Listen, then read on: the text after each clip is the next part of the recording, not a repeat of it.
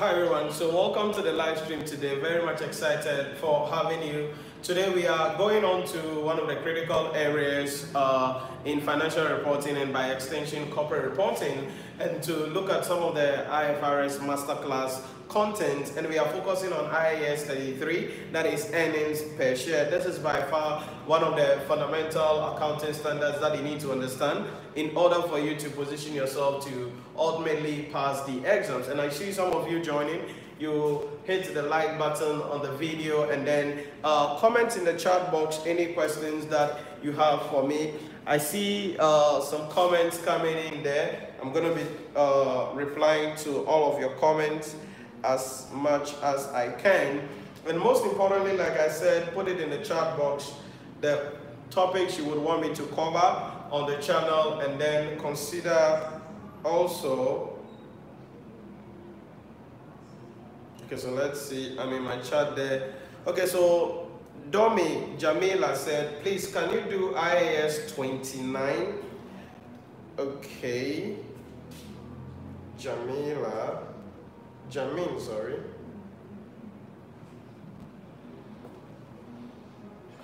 Okay, so financial reporting in hyperinflation economies. Okay, so we will look at that. We will add it to the topic slides and then we'll look at it. Kwachi Isaac, good job, Nhyira. Thank you, Kwachi. You are welcome to the stream. Give us a thumbs up on the video when you join. We are looking at IAS 33, earnings per share, one of the fundamental accounting standards that you need to understand to position yourself to pass the exams. So you put in the comment box any questions you have for me, topics you would want me to cover on the channel as we continue with our discussion. Remember, we have 8 more weeks to go, approximately about 8 more weeks to go. So make sure that you are working hard. Zolak, I see you with an emoji in the chat box. You're welcome to the stream. Comment below any questions you have for me. Comment below in the chat box with any questions that you have for me. So IAS 33 earnings per share. IAS 33 earnings per share. Earnings per share.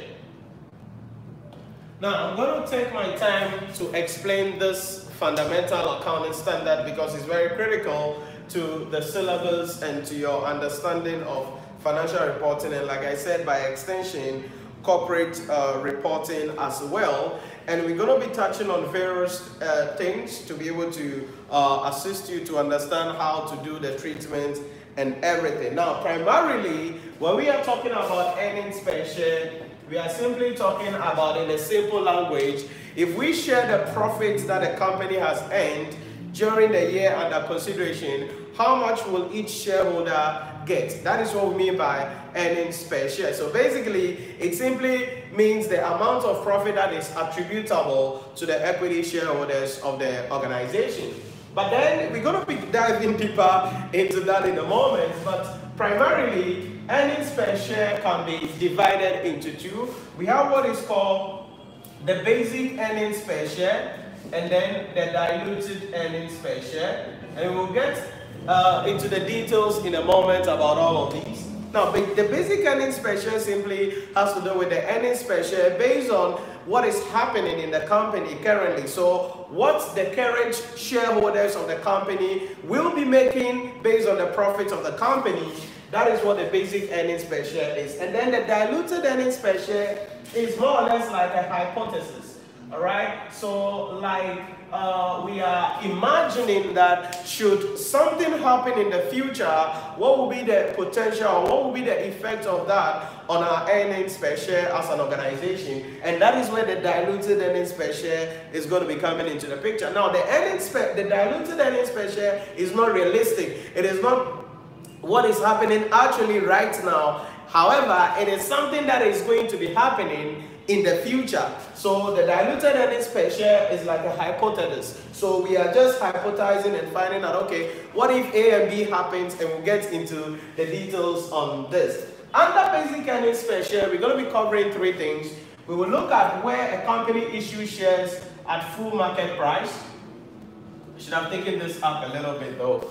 Then we will look at how we deal with calculating the earnings per share when company issues bonus issues, and we'll get into these in a moment. And then the third thing is going to be right issues. Right issues. So under the basic earnings per share, we're going to be discussing these three guys: the full market price, the bonus issue, and then the right issues.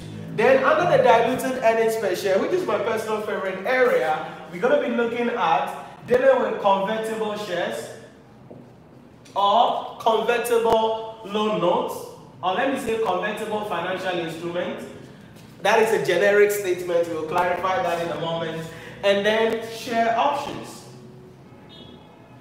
Share options. So basically, we're going to be trying as much as possible to cover these 5 items when it comes to dealing with the earnings per share. Like I mentioned, the basic earnings per share has to do with what is happening currently, what is happening within the organization presently, how much profit that when we share the profit of the company that each shareholder is going to be making right now, today, right now. That is the basic earnings per share.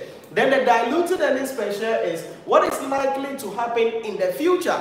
So that, for instance, if you are currently a shareholder and you are earning, say, 20 cents per share, wait till some people who have rights to convert some financial instruments into shares, when they convert, probably you will now be earning maybe 17 cents. And that is the issue about diluted earnings per share. We're going to be getting into these later on as well as we move on with our discussion. I see some of you guys joining. You are welcome to the stream. Consider to give us a thumbs up on the video. That way we get more engagement on the video, and YouTube will be able to push the video so we can reach as many students as possible. So together we can assist a lot of students across the country and across the continent at large. And also, most importantly, put it in the chat box what you want me to cover, the topics you want me to treat on the channel, so I can assist you better to prepare well for your exams. I see some comments coming in. Let me reply to them real quick.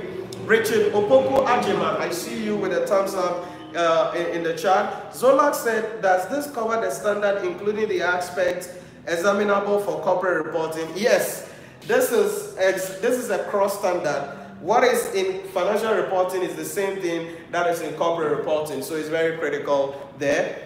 Vincent Owusu said, God bless you, Nhyira. Amen. God bless you too. Malfoy J said, glory. Always a blessing to be part of your live stream. It's always a pleasure. Charles Chilesi. Okay, Charles Chilesi, I guess you have retracted your message or deleted your message, so you can retype that out. Gabriel Koku said, sir, please, can you solve a standard question on P&L statement and financial position with us? Yeah, definitely we will be able to do that. So let me add that to my topic slides real quick. Let's see what we got here. A lot of things in my, let's see where I have that. Okay, so let me add that to it. We're going to solve a question on that, Gabriel. So you stay connected. Definitely we'll solve a question on that. Come on, I need to convert this before. All right. Uh-oh. So let's see. So final accounts questions. I think I have that already covered somewhere. Okay, not really. So financial statements preparation in FR. So Gabriel, you stay connected. Definitely we will cover that on the channel. Then let's see who else is coming in.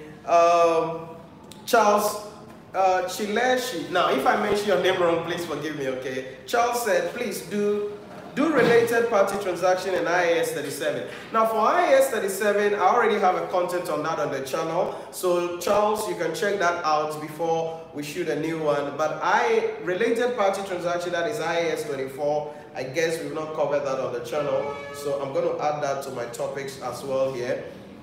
Then, Joseph Eric Mensah, Nhyira, you are always point, thereby making learning more easier. Thank you for your support. It's always a pleasure, Eric. It's always a pleasure. Gabriel said thank you.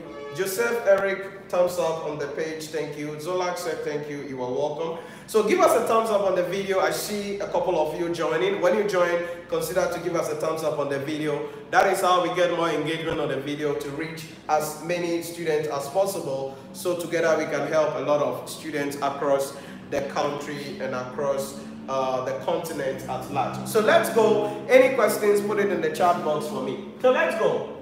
Earnings per share. So we're going to dive deeper and look at the breakdown of it. The big question we need to ask ourselves is, what is the objective of the standard? I mean, why is this standard? This standard was issued somewhere around 1999, there about 1997, 96, 97 it started, 1999 became more effective. But what is the objective of this standard? In a simple language, the objective of IAS 33 is to prescribe principles for determining and presenting earnings per share amounts to improve financial comparison between different entities in the same reporting period and different reporting periods for the same entity. Let me take that again. The objective of IAS 33 is to prescribe principles for determining and presenting earnings per share amounts to improve performance comparison between different entities in the same reporting period and between different reporting periods for the same entity. So ultimately, what we are looking at is how we can present, how we can account for the earnings per share amount for an organization. Now, the reason why we want to account for this is to improve upon what? Comparison of the performance of the same entity between one period to another period. Okay, so what was our earnings per share last year? What is our earnings per share this year? So we can identify whether the entity is improving or not improving, or to enhance comparison between different entities in the same accounting year. Okay, different entities in the same accounting year. So for instance, when we look at the earnings per share of Access Bank, when we look at the earnings per share of Societe Generale, when we look at the earnings per share of EcoBank, okay, for the year under consideration, maybe 2019 under consideration, how is it? And then how are they performing? Who is doing well than others?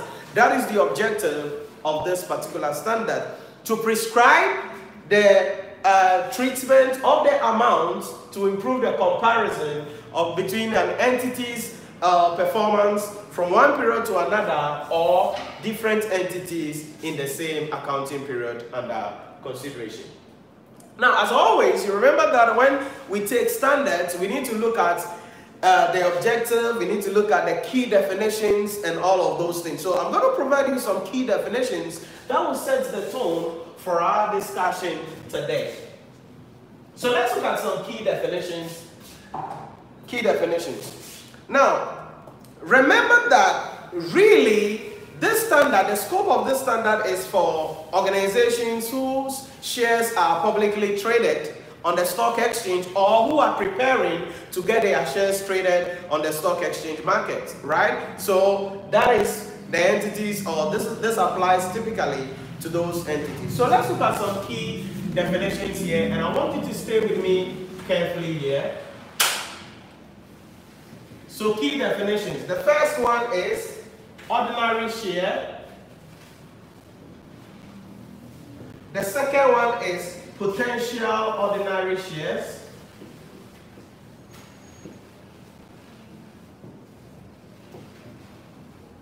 Ordinary share, potential ordinary shares, or share. So let's take their definition one-liner real quick.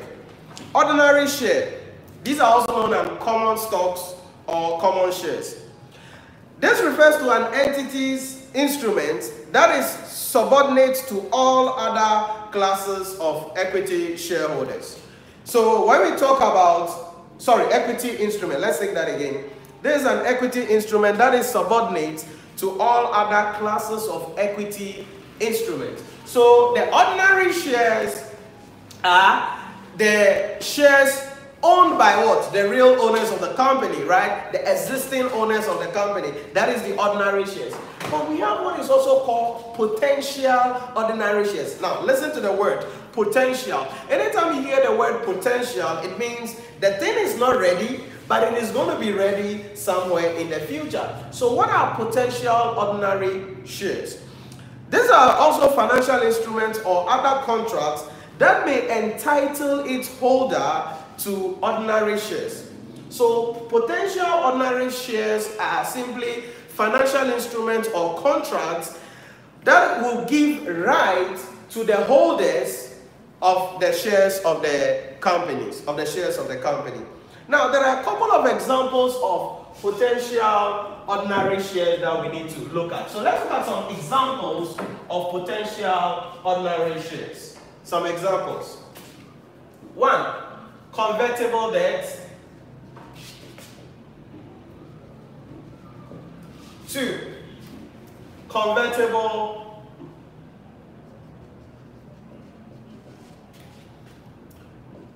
preferred shares. 3. Share warrants. 4. Share options. 5. Share rights. 6. Employee stock purchase plan. 7. Contract rights to purchase shares. And then the last one is contingent issuance contracts. Contingent issuance contract. Now, stay with me very carefully here. Stay with me very carefully here. All these are very important for us to understand what is going on and how to account for them. We are saying that potential ordinary shares are what? Financial instruments or other contract that may entitle its holder to ordinary shares. So with the potential ordinary shares, you don't have the shares now, but it has an element of later on giving you the ability to own some shares in the company. Now stay with me, look at some examples here. Let's start with the employee stock purchase plans. This is usually in the US. I think the US is what I'm familiar with. That is typically in the US. It's a way that employees are able to buy shares in the company with a tax flexibility, or that is tax flexible or tax friendly. What does that mean? With the employee stock purchase plan, what happens is that the entity will deduct some amount of money in the salaries of the employees and put it into the fund. It is more or less like a retirement fund, but it's not a retirement fund. So that money will be deducted every time, and when it is due, the money in the fund will be used to buy some of the shares of the company. So it allows the employees to own shares in the company. That is what we mean by the employee stock purchase plans. But the deal is this. This is where the deal is.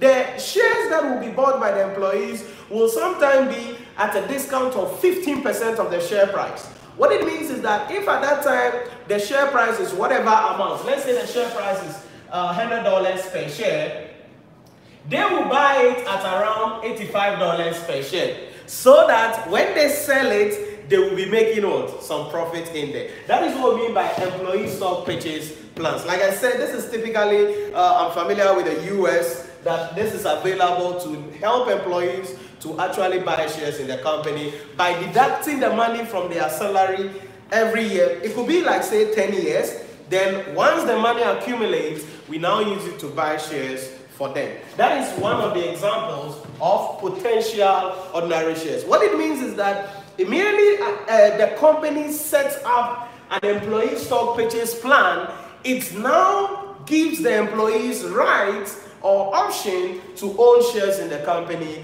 going into the future. And this will feed into when you are calculating the diluted earnings per share. That is why you need to understand how this whole thing works out.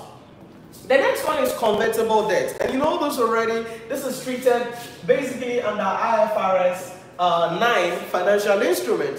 One of the issues of a financial instrument is convertible debt. As the name suggests, these are debt stocks which give the holders the rights, not the obligation, to convert their debt stock into equal amount of shares. So IAS 33 simply states that when an entity issues convertible loan notes or convertible debt, the entity must also pretend as though the people are redeeming the shares right now, so that we calculate the effect of that on the earnings per share of the company. That is where, again, diluted earnings per share is going to come into the picture. Next one, convertible preferred shares. The same thing you know already. Preference shares, when they are convertible into, you know, preference shares technically are creditors of the company. So if it is convertible into ordinary shares, again, that becomes potential ordinary shares. Then the next one is share warrants.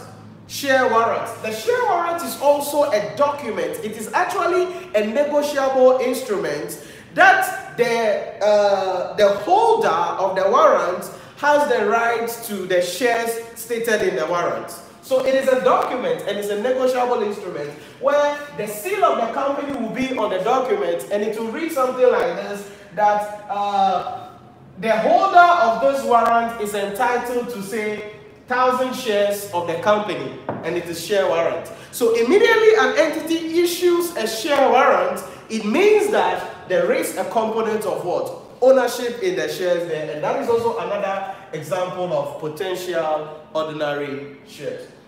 Then we come to share options. Share options, you will deal with this under IFRS 2 for corporate reporting students, share-based payment.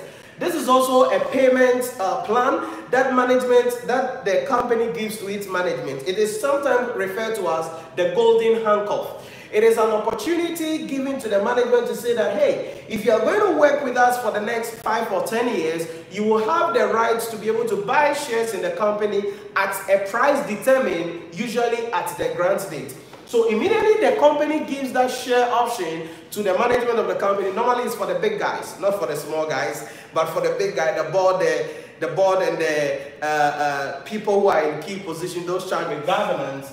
That is also there. So immediately the company issues a share option, there is a potential of what? Ordinary shares. And that also affects your diluted earnings per share. Then we come to the share rights. Another name for share rights is simply what we call right issues. Okay? Right issues. So one way an entity will raise funding is to issue shares to the existing shareholders. But this is the key aspect of it. With a right issue, what happens is that the shares are issued to the existing shareholders at a price below the current market value of the shares. At a price below the current market value of the shares. So for instance, if the share is trading at $200 per share, a company will offer a right issue, and it will be like, say, $100 per share. It depends on the company's policy, and they can offer that to the shareholders. Then we come to contract rights to purchase shares. Now, get this very well. Contract rights to purchase shares. This is a binding agreement between the entity and other parties to buy a certain number of shares at a certain set date in the future at a certain price. That is what we mean by contract rights to purchase shares. Now, somebody will ask, okay, why will somebody sign this deal? Sometimes, as part of the financing, future financing structure of the company may issue this contract rights to purchase shares, where people can buy the shares in the company, but it will be some time in the future. Maybe in 5 years' time, you can buy 500,000 shares at $3.5 per share. What it means is that when it gets there and the share is trading at $7, the share is trading at $20, you will still buy it at the fixed price set in your contract rights to purchase in that case. Then the last one is contingent issuance contract. This usually occurs in business combination. This usually occurs in business combination. So for those of you who are familiar with consolidated financial statements, if you have not done that, you'll be doing that later on definitely. But one of the ways to finance acquisitions is through the issue of shares. But sometimes the parent company, that is the company acquiring the other company, will say that, hey, we will issue the shares to you, but it will be somewhere in the future. So if 2 years to come, the company we have acquired is doing well, then we will issue some shares to you. It becomes what? A contingent issue, meaning that yes, we will issue the shares to you, but it is dependent on some future events that is going to be happening. All these are what we refer to as potential ordinary shares.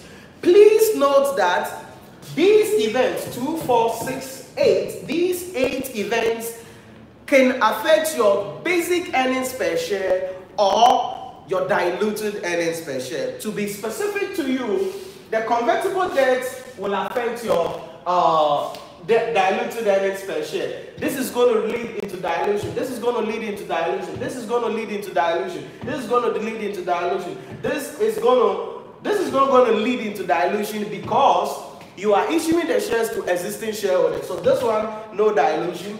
Contract right to purchase, there is going to be some dilution in there. And then contingent issuance contract, there is going to be dilution in there. What are we saying? When it comes to the shares of the company, we can have ordinary shares. These are the financial instruments that are subordinate to the equity instruments of the company. Then when it comes to the potential ordinary shares, these are financial instruments or contracts that may give rise to the ordinary shares of the company. So any questions, please let me know in the chat box if there are any things that you would want me to clarify for you. And I'm going to post those as well on my Instagram page.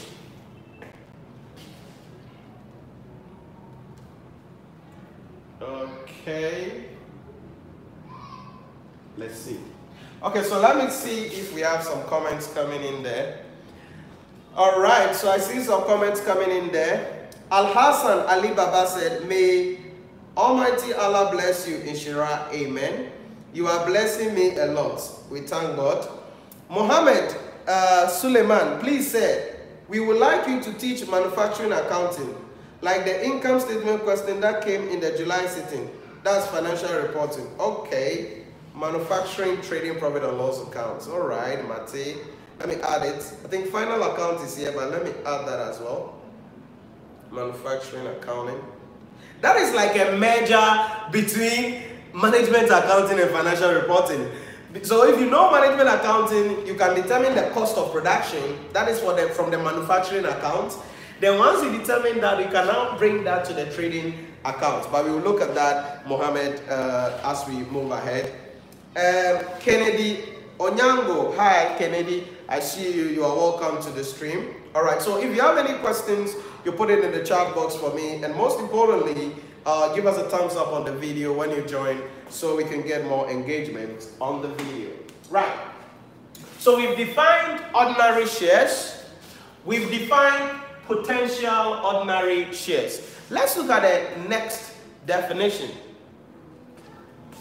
The next definition is to look at dilution, the word dilution. Remember, I've mentioned that these things, some of them result into dilution in the earnings per share. So what do we mean by dilution?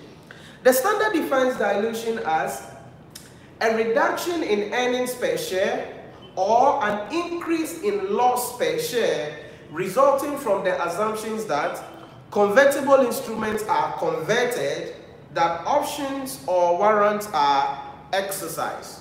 It's a long definition, but it's very simple. That is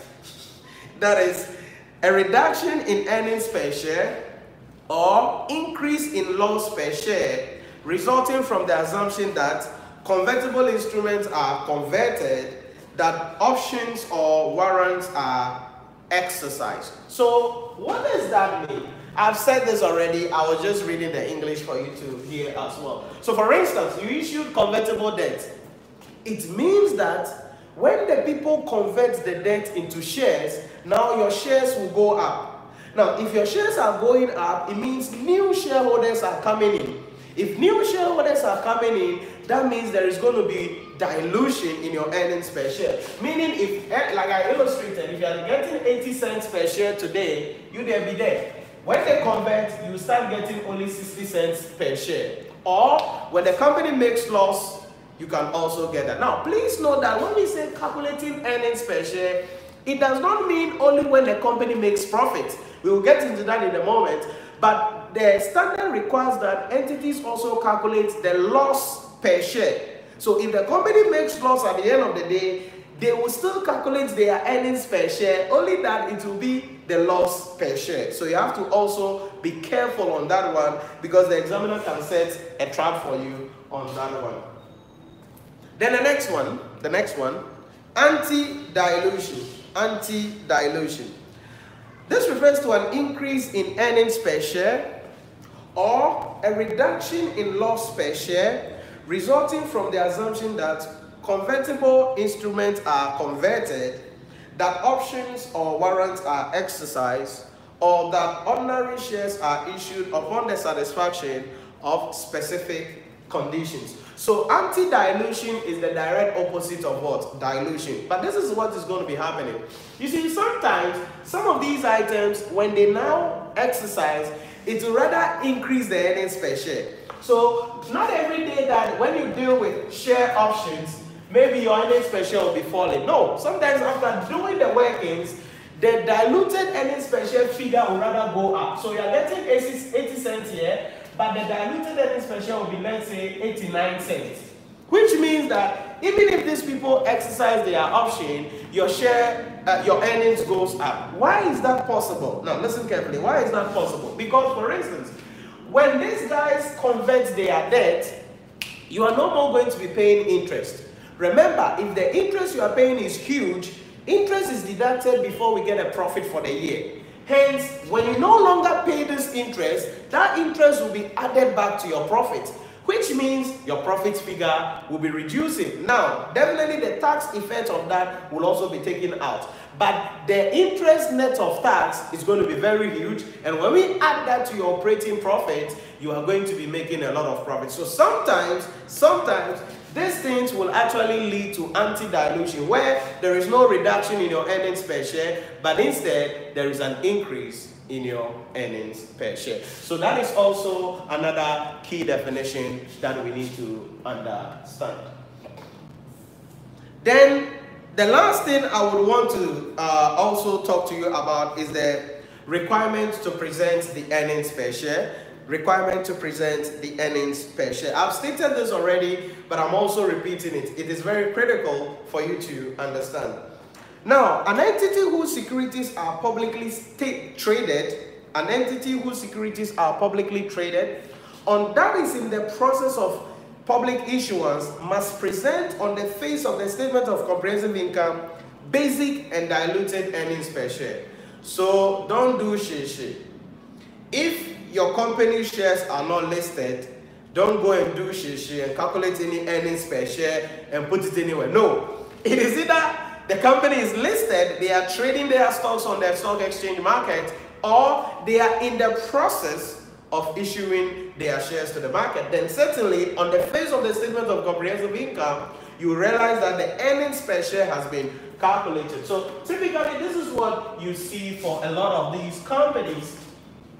Access Bank, for instance, Ghana, Access Bank PLC, you know, it's a listed company.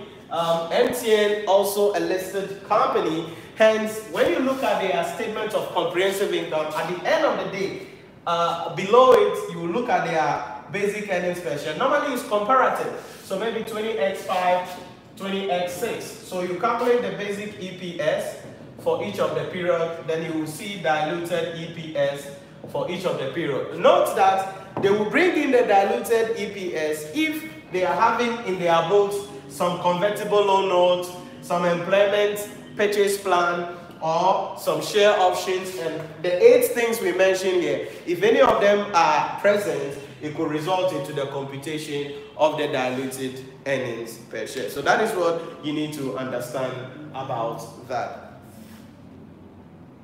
I see a comment from someone. Let me look at it real quick. Benjamin Amponsa Mensa, I see you. You are welcome to the stream. Kennedy Onyango said, share at start 4,800. Profit after tax 4,000. Preference share dividend. This the company did not make any new issue, but on this convertibles. Kennedy, what is the end result of your question? I'm seeing you listing a couple of things there, but I don't know exactly where you are driving it at. So please state it clearly for me what you are going into. Okay. So now that we've taken all of those English fundamental issues out of the way, let's look at some specific issues in here. So how do we calculate the earnings per share? And like I told you earlier, when it comes to the earnings per share, we're going to have what? The basic and then diluted. So we're first going to start with the basic earnings per share.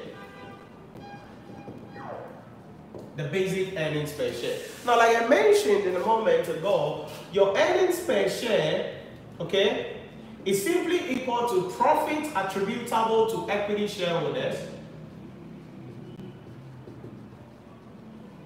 Profit attributable to equity shareholders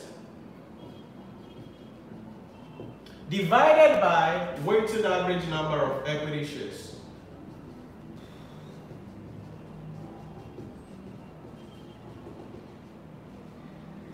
Weighted average number of equity shares. For the purpose of my presentation, I'm going to be working with PAT, that is profit after tax, is the same thing here. Then I'm also going to work with WAINS. Okay, so anywhere I quote WAINS, you know it is weighted average number of equity shares. Anywhere I quote PAT, you should know that that is profit attributable to equity shareholders. Now, that is very important. The numerator is profit attributable to equity shareholders because the part is always the profit after all expenses, stay with me carefully, tax, dividend to preference shareholders,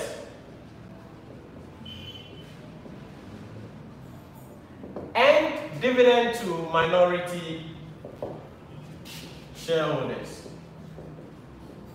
So when we say profit attributable to equity shareholders, we mean how much profit will be left after we take out all expenses, after we pay tax, certainly the tax for the year, after we pay dividend to the preference shareholders, and after we pay dividend to minority shareholders. Now, this is where group accounts comes in. Remember group accounts, right? If you have not done that, don't worry, you will get there, you will do it.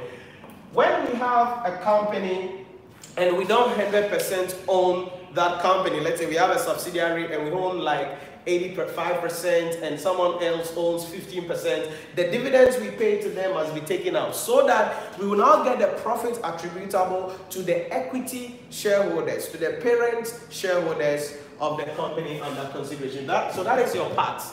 Profit after all expenses, tax, dividend to preference shareholders, and minority shareholders. Then your WAINS, okay? Your WAINS is simply the average of your opening shares and any number of shares that were issued during the year. So your WAINS is the shares outstanding,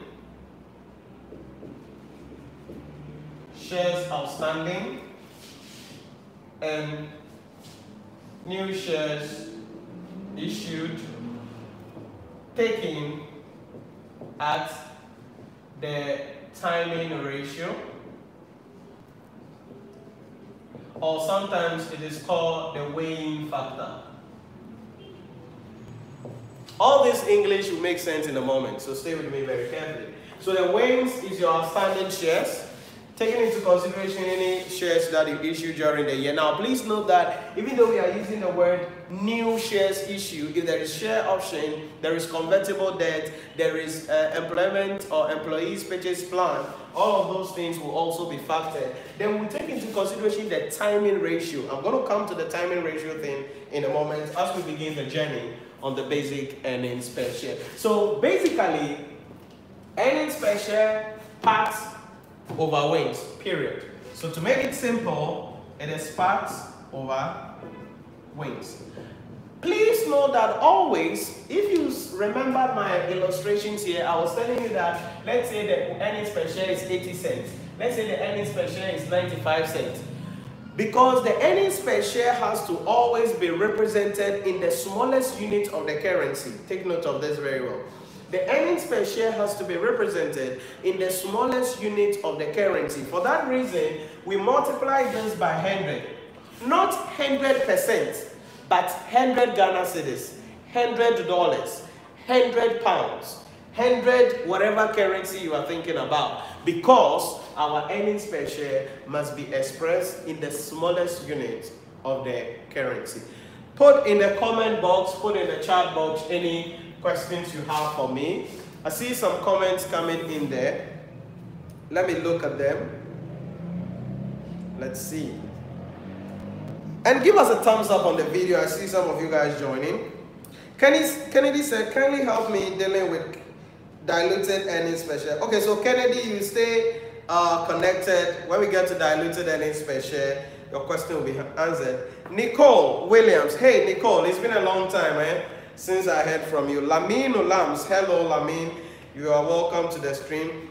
Chosi Chamado said, what are your thoughts on using days, 365 days or months, with very high figures such as hundred thousands might produce a difference of 0.0. As a teacher, how do you view this in terms of grading? I think Chosi Chamado, your question is about the timing ratio or the weighing thing. The standard is to use the months. Okay, so 2 over 12, 6 over 12, 5 over 12, that way, rather than the days. Okay, because the days sometimes it becomes, then you have to count how many days do we have, 309. No, so just deal with the months and go ahead. If that is exactly, if I get your question right, you're talking about the weighing factor or the timing ratio. The standard just goes with the month, so we're going to stay with the months. Rudolph Tengapari, I see you. You are welcome to the stream. And I see some of you as well giving us a thumbs up on the video. Welcome to the stream. All right, so let's begin the journey. And let's start with the basic earnings per share. Let's see if we can snap this up as well. Okay.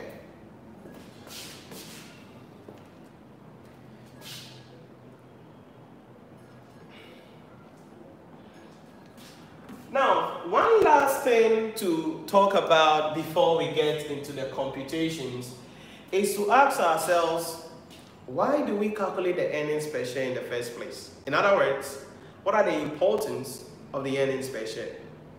What are the importance? I mean, why the heck do we have to compute this? What does it tell shareholders? What does it tell users of the financial statement? Now, remember, we've already said something about it in the intro, the objective of IAS 33, that it is to improve what? The performance of an organization by comparing it, right? But then beyond that, what does the earnings per share tell us? Couple of things, importance of EPS. I'm going to try and see if I can give you some points here. So one, the EPS enables shareholders to easily determine how much dividend is paid, to be able to determine how much dividend is payable, not how much dividend is paid. It helps shareholders to easily determine how much dividend is payable. Because remember, dividend usually is paid out of earnings. So as always, what happens is that your dividend per share will be less than your earnings per share because of retention of profit.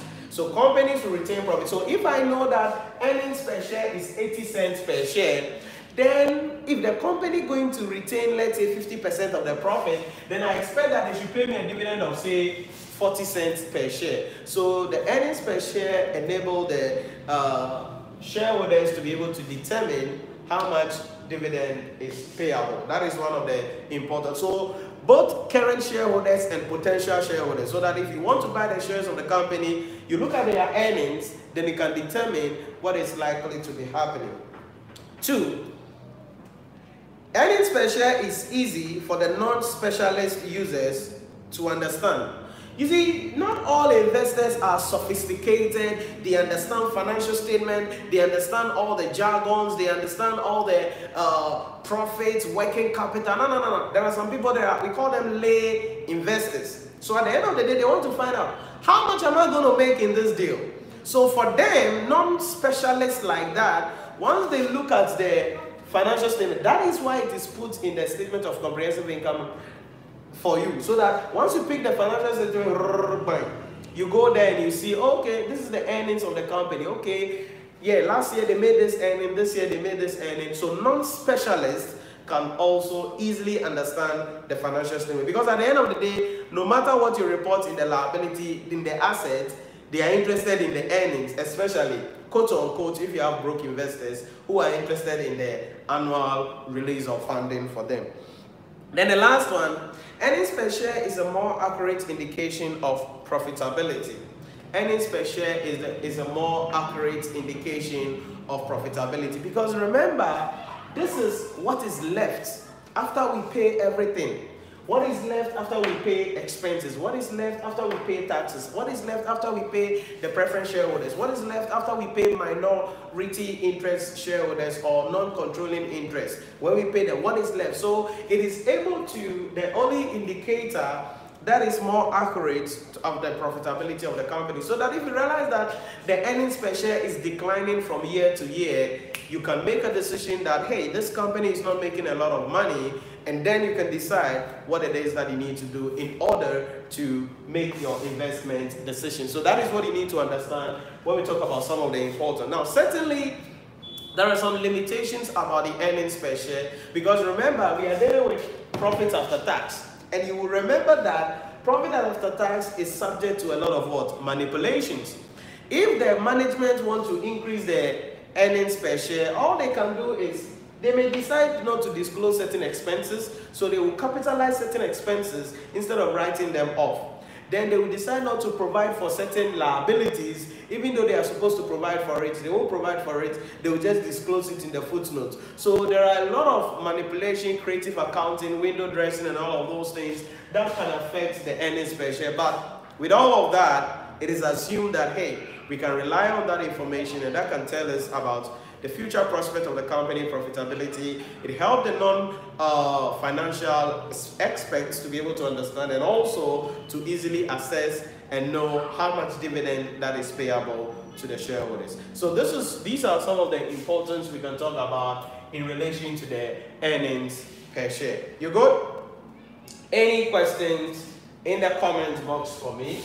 Any questions in the comment box? I see a comment coming in here. Ernest Ampofo said, thanks boss, always a pleasure. Ernest, give us a thumbs up when enjoying the stream. So now that we've taken all of the theories, all of the stories, it's like some people are sitting down, they're like, oh, Nhyira, whatever you're talking about, that is not what I'm interested in. Just go to the thing. No, we need all of these things, because some of you, the way you are sitting down, you just want to see the calculations, dabi. If you don't get these things right, you will screw up in the calculations. So let's go in there and let's look at the various computations we can do here.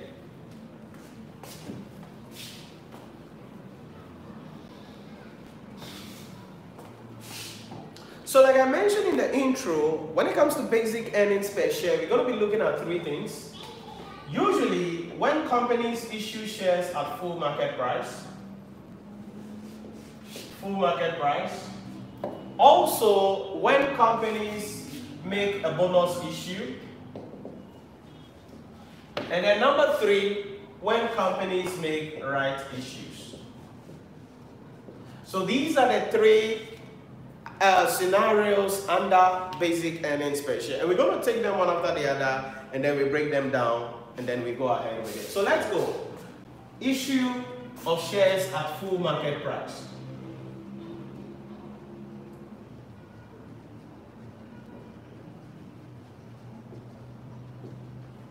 Issue of shares at full market price.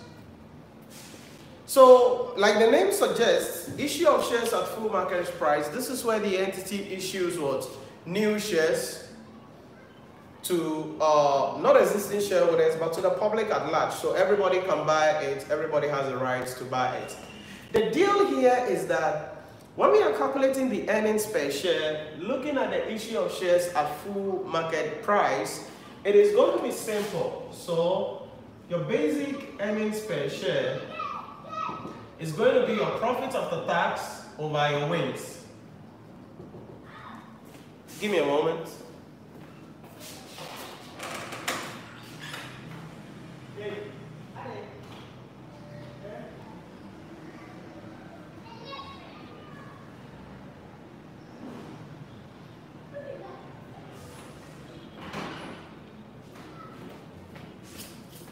I'm back. Let's go. Times 100. Now remember, this times 100 here is not in percentages, so stay careful. Now, so the parts, the wins. The question here is this. The profit after tax, nothing will happen to it. We will just go to the statement of profit or loss and other comprehensive income, and then we will pick the profit after tax for the year. That's all. But then the wins has to be computed. The wins has to be computed. Now, what will be the wins here? The wins will be equal to, stay with me carefully, the outstanding shares times the timing ratio, and that's going to be x over 12. That's the timing ratio. Okay? Stay with me carefully. Plus the shares. So this is outstanding shares before the issue. Let me be clear on that. Then we come to total shares after the issue.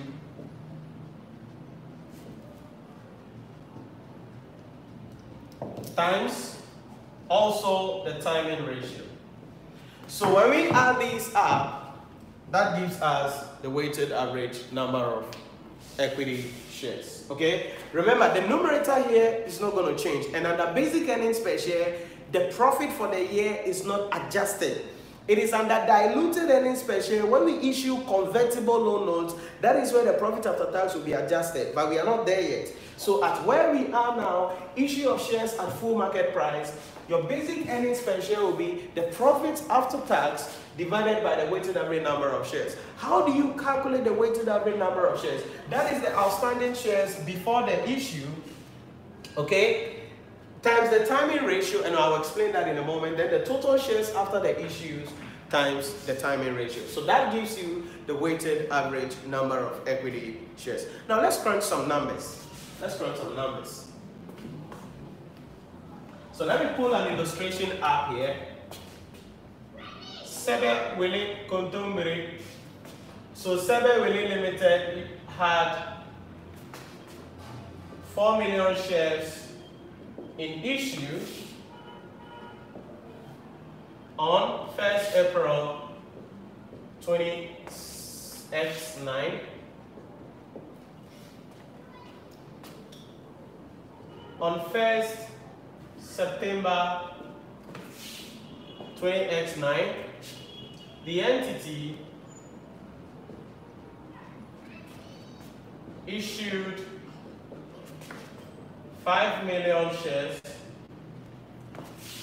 at $4.2 per share. If the profit, let's just go straight. If the profit after tax for the year ended, the profit after tax for the year ended 31st March 20Y0 is how much? Let's just say $25 million. calculate, I want to save this, calculate the earnings per share. So let's see. Sebe Willie Limited has 4 million shares in issue on 1st April 20X9. On 1st September 20X9, the entity issued 5 million shares at $4.2 per share. If the profit after tax for the year ended 31st March 20 Y0. Now stay carefully. From X9 you go to Y0. It's just letters, numbers, okay? It's $25 million. Calculate the earnings per share. So let's see how we can compute this question. This is just a simple scenario up there. I'm going to post it as well on Instagram so that in case you miss it, you can copy. Okay, so let's go. Now, the numerator, we don't have any headache. It's there, no P about that. But stay with me with the weighted average number of equity shares. We're going to compute the weighted average number of equity shares. What did we say? We said that the weighted average number of equity shares equals the outstanding shares before the issue. Now, when did the company issue the shares? That was on 1st September 20X9. So, before 1st September 20X9, how many shares were outstanding? That's 4 million shares. So, we're going to have, let me just write it here. 4 million shares times, stay with me, how many months before the issue of shares? So we started on 1st April and the shares was issued on 1st September. So let's see, April, May, June, July, August. Because September is 1st, not 30th. So September will not be part. So April, May, June, July, August. So that is 5 months. So that's going to be 5/12. All right? Plus total shares after the issue. Now, on 1st September, the company issued 5 million shares. So, from 1st September, how many shares will we be having? We'll be having 5 plus 4, and that's going to be 9 million shares. Now, how many months was that? How many months was that till the end of the year? So from 1st April to 31st March, how many months will that be? Certainly 8, right? So September, October, November, December, January, February, March. 1, 2, 3, 4, 5, 6, 7. Okay, because 5 was here. Because it has to be 12. So 7/12. Does it make sense? So let's punch it out and let's see what we've got. So let me grab my Casio calculator and let's see what we got. I could punch all together, right? So that I don't have to 5/12. I'm punching 2 here, 5/12 by 4, close the bracket, plus bracket open. 7/12 times 9. And I'm getting 6.92 million shares. Approximately. Okay, 6.92 million shares. And you can confirm that, okay? 6.92 million shares. 6.92 million shares. So I hope you get a concept very well. Outstanding shares before the issue, 4 million. As at 1st April, they were having 4 million shares. Simple. Then how long did that share exist before the issue? It was 5 months, from 1st April to 31st August or 30th August.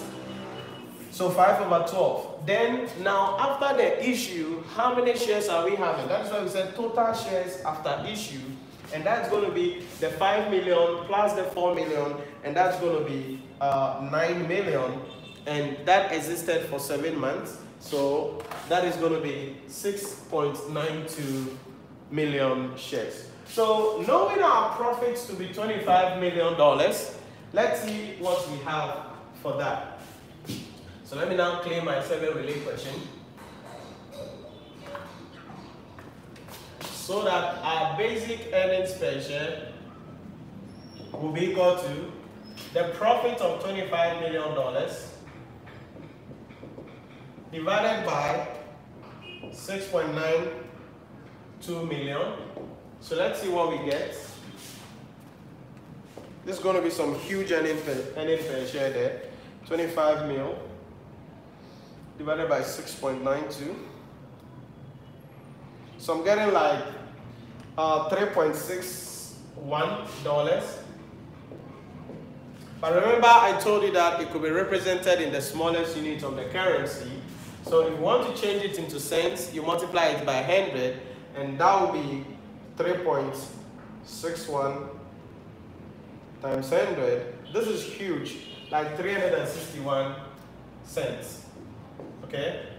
So usually when it is big like this, we will still represent it in the dollar, okay, in the dollar. But usually what happens is that you will get it in the minute currency, so that when you change it into cents, it will be big. But this one is 361 cents, so we will leave it in the dollars, $3.61. So that is what you need to understand in that case. I'm seeing a comment from Sarah Pinsham. Let me see. I thought some Sarah be I know. So let's see. Sarah Clairham. Sorry, Sarah. Nhyira, please take, sorry if I mentioned your name wrong, okay, Sarah. Nhyira, please take the calculation for the weights again. Thank you. Okay, so let's look at the weights again. She said we should look at the weights again. So the weights, the shares outstanding on 1st April, that is the beginning of the year, is 4 million. Okay, 4 million shares. And the shares were issued on 1st September. So April, May, June, July, August. April, May, June, July, August. The shares were issued on 1st September. So September is not part. It is up to 30th August. So that 4 million shares was there for 5 months. That's why we do the 5/12. Then the second crunch of it is the total shares after the issue times x/12. So now on 1st September, after the issue, how many shares do we have? We issued 5 million shares, okay? And we were already having 4 million shares. So now 5 plus 4 will be 9 million shares. So that 9 million shares was there from the 1st September to the end of the year, which is the 31st of March 20Y0. And so that is 7 months. Usually the trick is that when you finish, the 2 must add up to the 12 months. So that is 7 months. So 9 million by 7/12. So you punch this arithmetically, and I got 6.92. You can punch it and see if you get the same figure. If you didn't get the same figure, then certainly your answer will be different from mine. Okay, so you just punch it and see. So Sarah, that is how we do the computation. Let me know if it is clearer now. If it is not, let me know the specific challenge, then I can deal with that for you. So that is how we deal with the basic earnings per share. Basic earnings per share for full issue.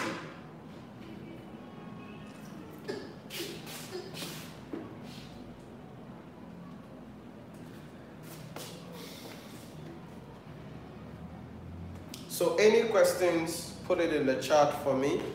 So you can put it down briefly, and then let's go quickly, and let's go.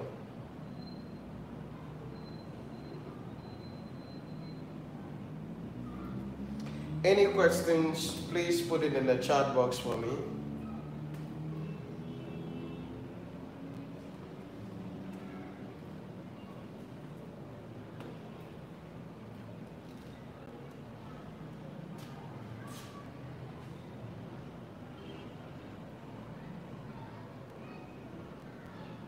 All right, so let's go to the second one, and that is bonus issue. Bonus issue. Bonus issue.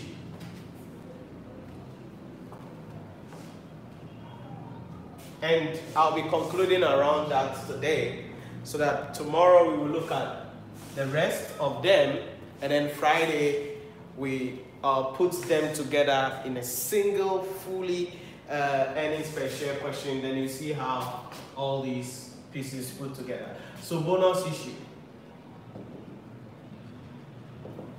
Now listen to the word bonus. Anything bonus means it is free. All right. So bonus issue simply refers to, or can be defined as, the issue of new shares to existing shareholders at no price. Okay, so it's like free shares. Now, why will a company make a bonus issue? Remember, many of the financial institutions in the country, when the Bank of Ghana raised the minimum capital requirements, many of them didn't have to inject any new capital. They didn't bring any money on board, but they met the minimum capital requirements. Why? Because they were having a lot of reserves there. So when reserves are converted into equity shares, that means that the entity is issuing some free shares to the shareholders. So you're a shareholder, you won't pay anything, but you are going to be getting what? More shares. That is bonus issue. The reverse of that is the right issue, where we are issuing the shares exclusively to the existing shareholders, but they're going to pay something. And certainly they will pay something below the current market value, but they will pay something. But bonus issue, you're getting more shares at no price. So how do we deal with the earnings per share where a company makes a bonus issue? The same thing, our basic earnings per share will be the part over wins times 100. But then, this time around, this is the thing that happens. There is an assumption we use here, and I want you to stay with me carefully on this one. Under bonus issue, I see a comment there under the bonus issue. Let me see if I can handle that. Josie Chamando said, could you give an example of bonus issue of 3 for 1 or higher? And examples are always 2 for 1. I would like to see something different. Okay, so for instance, I'll come to a question in a moment. Okay, I'll come to a question in a moment. Then you will see how it is like.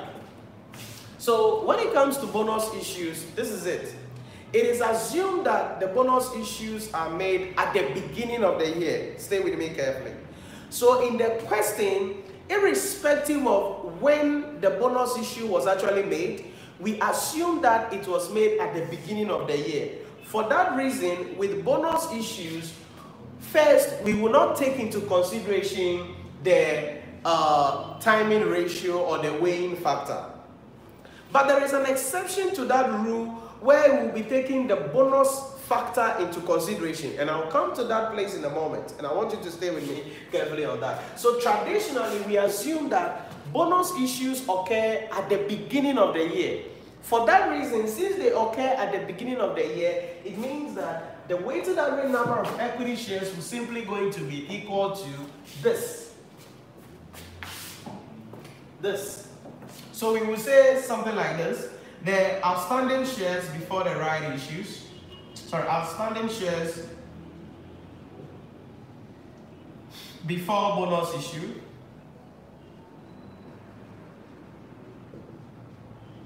Okay, plus the number of shares in the bonus issue.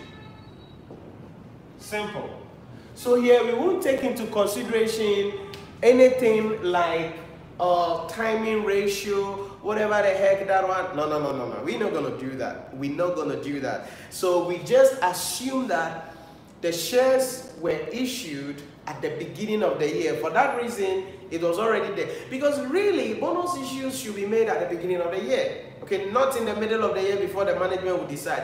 They might have decided, so we assume that it occurs at the beginning of the year. So that is the idea. Very simple, sweet, straight to the point. Let's look at a simple illustration in here.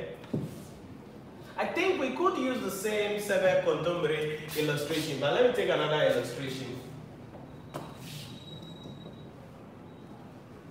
Nectar Limited had in issue, whatever, let's say 25,000 shares at 1st October 20x6 on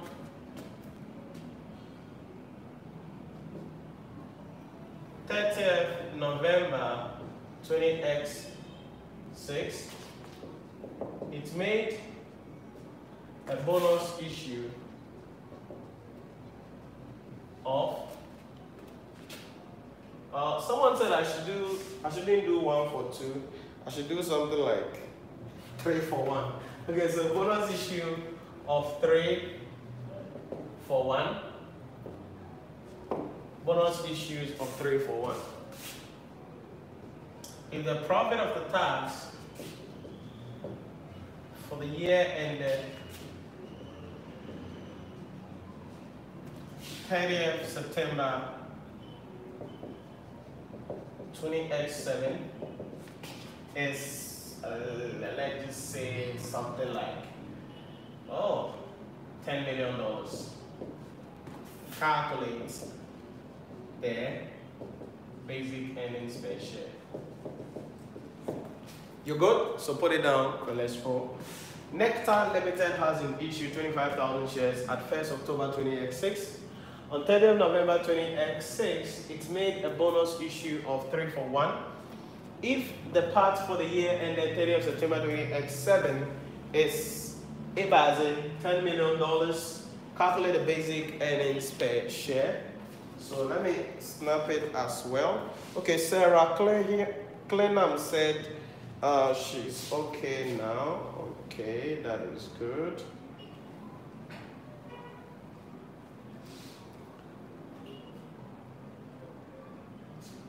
Okay, that's numbers. Boom. So let's go. So let's see what's going on here. Remember what I said, we're going to be assuming that the bonus issued occurred at the beginning of the year, so we won't take into consideration in the timing ratio, blah, blah, blah. So what will we do? Simple. Stay with me carefully here. Outstanding shares before the bonus issue. If you check, Nectar Limited had an issue, how many shares? 25,000 shares. So let's bring that up. This thing will give me some decimal. Okay, it's okay, let's stay with that. 25,000 shares. It don't give me decimal, let's go. Then plus number of shares in the bonus issue. Look at it. The bonus issue is that it made a bonus issue of 3 for 1, 3 for 1, 3 for 1, 3 for 1, 3 for 1. 3 for 1 simply means that we give you 3 new shares for every one that you are having. Okay? We give you 3 new shares for every one that you are having. So it means the number of shares in the bonus issue. So our bonus issue is going to be 3 for 1. So it will be 25,000 times 3. And that's going to be 75,000. Funny enough, almost always the bonus issue is more than the one we are already having. So that's 75,000. So we add it up, and that's going to be 100,000 shares. Does it make sense? Very simple, straight to the point, right? So we give you 3 for 1, so 25,000 times 3, and then you go away in that case. If they say 1 for 3, it means we give you 1 for every 3. But if you say 3 for 1, we give you 3 for every 1. So you have to understand the positioning of the things. So now that we have this, let's get our basic EPS. We made a profit of 10 million. We divide that by 100,000 shares. And so let's see what we have. 100,000 is 0.1 million. So I can do 10 over 0.1. And that's about 100. Am I right? Yep.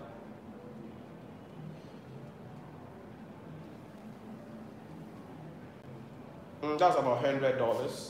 So it's still a huge thing there. So again here, if you multiply it by 100, you will get in cents, and it will be a bigger cent. So we'll just keep it as $100 in that case. So that is how we deal with the bonus issue. Very simple, straight to the point. We assume that the issue occurred, or the issue occurred at the beginning of the year. Any questions, please put it in the chat for me. Nana Apia Kubi said, I have now understood where it was quite confusing to me. Okay, that's great. That's great.